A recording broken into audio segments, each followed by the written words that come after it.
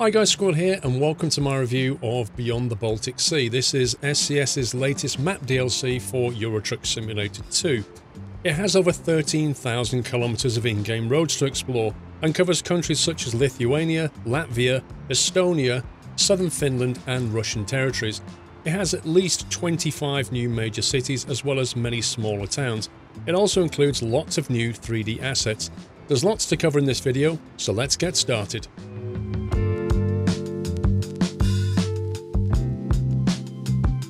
So, Beyond the Baltic, where is it? What part of the world does it cover? Well, it's everything north of Kaliningrad here. Kaliningrad is actually a Russian territory, but apart from that, we then move into Lithuania, Latvia and Estonia, with a little bit smattering of Russia on the east side, before crossing over into the southern part of Finland. Now, as I mentioned in my 1.33 video, you've got Travemünde is a ferry link up to Baltic DLC, as is Kapellskär and Nisham. That's not a new city, but this new link to Ventspils is. So let's take a deep dive into the various parts of Beyond the Baltic DLC. We'll start with Finland. Actually, before we begin, a small disclaimer. I'm an English speaker and I don't know how to pronounce a lot of these city names correctly. So if you're a native speaker from these countries, I apologize in advance because I'm probably going to massacre the pronunciation of these city names, but I'm going to have a go. So, southern Finland. We'll start up here in Pori. Pori and Olkiluoto, which is this little town here. These are two small towns, almost situated on top of each other. They're coastal towns, and they both feature industrial pickup points, but not much else. If we then move south, we hit another coastal town called Naantali.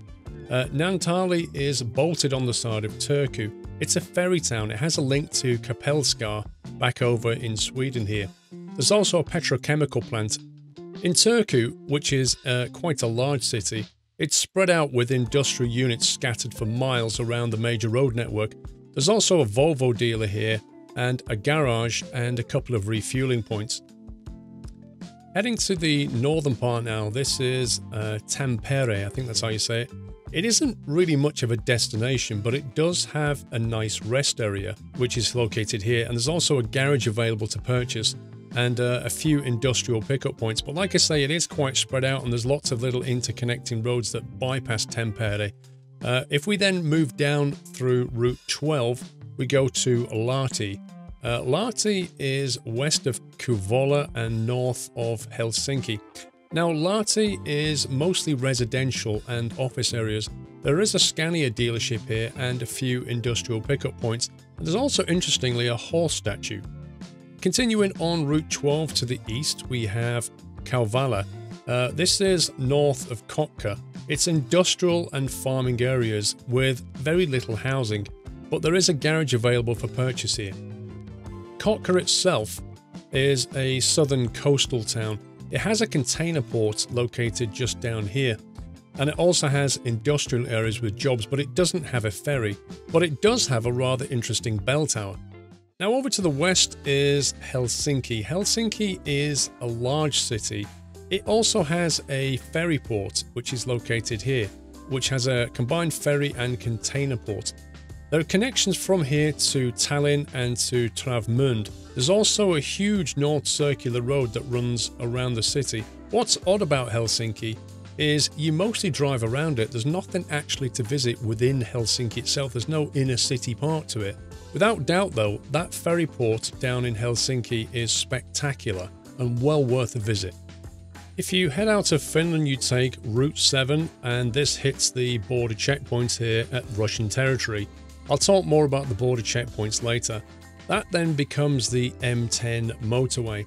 And the M10 motorway takes you into Vyborg. This is the northernmost city in the map DLC in Russia, just west of St. Petersburg.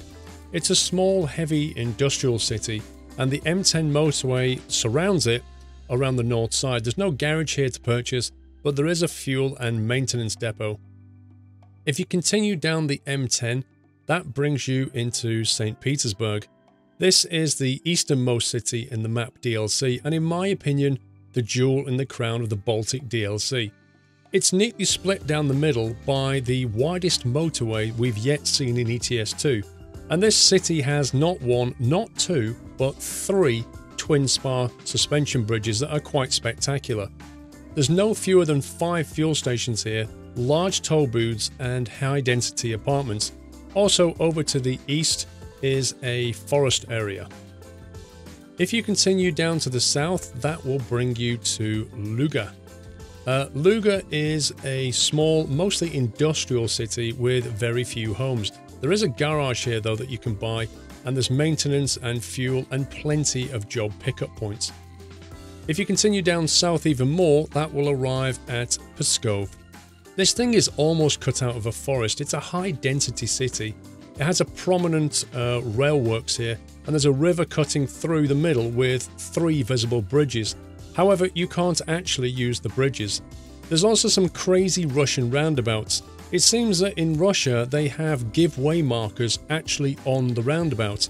So what that means is you have to give way as you're going around the roundabout to vehicles coming onto the roundabout, and by doing so you block the exits, which increases the chances of the roundabout completely deadlocking. Like I say, it's a crazy Russian roundabout. Just to the west of St. Petersburg is Sosnovy Bor. This is an industrial city which leads straight into Narva. At Narva there's a border checkpoint because we're now leaving the Russian territory and entering Estonia. Narva itself is a very small town, nothing much more than a border checkpoint and a refueling area. It is, however, quite picturesque, with a rather lovely medieval castle by the river. If you continue west, that will bring you to Kunda. Kunda is a small pass-through town with some industrial heritage. It sits between Tallinn and Narva on the northern coast of Estonia. Continuing more to the west, we reach Tallinn. Tallinn is a small city with a large ferry port connected to Helsinki. To the east is a large container port and a garage. You'll also notice there's a tram running through Tallinn and some rather lovely colourful apartments. There's a large airport as well with a rather unusual terminal design. There are some unique buildings here, such as the rather nice Methodist church, and there's also a port terminal which is quite nicely designed. Just to the west of Tallinn is Paldiski. Paldiski is a large town and has a very large port. It's located close to Tallinn and it has a Scania dealer. It has excellent road connections too. Route 4 goes south to Pärnu, Route 11 goes east to Tallinn. There's a number of job pickup points here and some nice landscaping if you know where to look. If you go south, you reach Pärnu. Pärnu is a small coastal town. It has a marina as well. There are no ferry links here, but you can get a job from the dock area. You can buy a garage and there are rural areas around it with plenty of farmland. Moving east from Pärnu is Tartu. Tartu is the central city in Estonia. It's very well connected by road links. There's multiple fuel stations here and a garage to buy. There's also a DAF dealer and half a dozen job collection points. It's quite flat here. There are suburban areas around the outside and a low-rise apartment block buildings inside. South of Estonia is Latvia. Latvia is connected both through Pärnu and through Tartu and also through Pskov, through the A2, the A3 and the A1 roads, as you can see here. Now, Valmiera is northeast of Riga, which we'll talk about in a second. Valmiera is open and flat. It has a football stadium, a church, a garage and some apartments. There's also a radio tower here and a rather large industrial chimney. To the southwest of Valmiera is Riga. Riga is a large city. It's flanked by a river with multiple bridges, none of which can be used, apart from a single crossing near a hydroelectric dam. It has a rather nice town hall, assuming that's what it is, and the road network is strangely disconnected. If you notice about Riga, it has the A5 running all around the south side of it, but there are no actual roads going into Riga itself. There's a garage here and fuel stations as you would expect. If we now go to the east of Latvia, we reach Rezekne. Rezekne is on the eastern side. It's a small town with a rather nice church. It has a garage that you can buy, a mechanic and a couple of job pickup points. Just to the south of it is Daugavpils. Daugavpils is in the southern eastern part of Latvia. There are factories here. There are 3 churches, a garage to buy, some industry and a cemetery. You don't see cemeteries very often in Euro Truck Simulator 2. there's also an operational tram. If we head over to the west side of Latvia, we come over to Liepāja, or Liepāja, I think it's pronounced. Liepāja is one of the town ports in Latvia, one of two town ports in Latvia, this being the southern one. It has a ferry link down into Germany. There's a small self-contained city with housing and industry and good road connections to the north, east and south. To the north of it is Ventspils. Ventspils is a small town with a port that connects it to Kapelskär, and it has a rather large drawbridge here. To the south of Latvia is Lithuania, and if we start over here on the southwest part of it, on the coast is Klaipėda. This is a pretty coastal city. It has docks but no ferry link implemented in ETS2, but it does have jobs available at the docks. There's an Iveco dealer here, there's a garage that you can purchase, a nice marina, some canals, and a boatyard. To the east is the city of Šiauliai. This is situated in central Lithuania. It's a high-density city with factories and many apartment blocks. To the west of the city are open fields and farmlands. Just to the west is Panevėžys. I think that's how we say it. Panevėžys. East of Šiauliai, this is a small town. It's full of apartment blocks, and it's a town that's clearly under construction.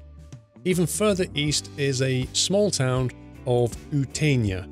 This is north of Vilnius, and it's a low-density town. It's quite spread out. It has a number of industrial pickup points scattered around it, and it's very rural. To the south are the two final cities. We have Kaunas. Kaunas is situated to the west of Vilnius. Kaunas is a medium-sized city. It's connected by a single road to the A1, which is kind of strange because I would have thought it would also have been connected to the A5. Now, Kaunas has a unique office building which has the Lithuanian 1000 LTL banknote printed on it. It kind of wraps around the building itself. It also has a Renault truck dealer. To the very southeast is Vilnius. This has a large international airport, a Volvo dealer, it has mostly apartments, plenty of industry, and along the main A4 road running through it, there's Vilnius Tower. This is a TV tower. Finally, tucked away in the bottom left-hand corner is another little Russian territory. This one has Kaliningrad in it. You'll notice the border checkpoints as you go into Kaliningrad. Now, Kaliningrad has heavy industry. It has a visible large port, but no ferry links in ETS2. There's a garage that you can purchase, a Mercedes-Benz dealer, power stations, lots of construction, and various industrial job pickup points. The Baltic DLC also brings a new gameplay element, that of the border checkpoint. These normally come in pairs, one on each side, so as you cross from one country to another, you'll have a border checkpoint on one country's side, you make a short drive to the other border checkpoint, you'll have to clear that one, and then you're allowed to drive through. The way it works is quite simple. You approach it a bit like you would a toll booth, bring your vehicle up to the border checkpoint,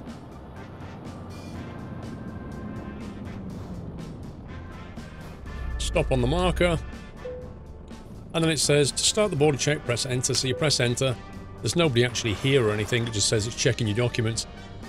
There's no concept of failing either, so a bit like the way stations in American Truck Simulator, this is a nice little game feature, but in practical sense, completely useless because you can never actually fail the checkpoint. So what are my closing thoughts on Beyond the Baltic DLC? I think driving around the map, which I've done quite a bit of now, you get a real sense of Eastern Europe. Everything from the textures to the road signs, the individual details of each country are all present. The border checkpoint thing between the various countries is a nice little addition, but again, I would have liked to have seen some more gameplay play on that. Maybe, you know, a chance or the possibility for our passport to be invalid or potentially carrying goods which are not allowed, that kind of thing. Some kind of risk factor involved. The apartments are really well done, the buildings themselves, the houses, pretty much everything gives you a real sense of what it's like to drive through that. Think little details like the way the traffic lights are structured. Some of them have like a white border around them. Other ones will have like a flashing green light, which I noticed when I first pulled up at them. I thought, why is the green light flashing? Turns out that in some countries it goes red, amber, green, and then it flashes green before it goes back to amber, then quickly to red. Just a different way of doing things, but it's details like that that you tend to notice when you're driving around different countries. It's another fine DLC, I'd say. It's quite a large DLC by all accounts. You get quite a lot of cities in this DLC and a lot of roads to drive. Definitely packs a punch, this one. Once again though, if you're a Pro Mods fan, well, you're going to have some pain here because we'll now have to wait for the Pro Mods team to integrate what SCS has done in the Baltic states with what they already did in the Baltic states, and I reckon that could be well into 2019 before we see that. Apart from that though, I would say this is well worth a purchase and once again expands the driving world of ETS2. Hope you enjoyed the video guys, please give me a thumbs up if you did. Until next one, take care and happy trucking.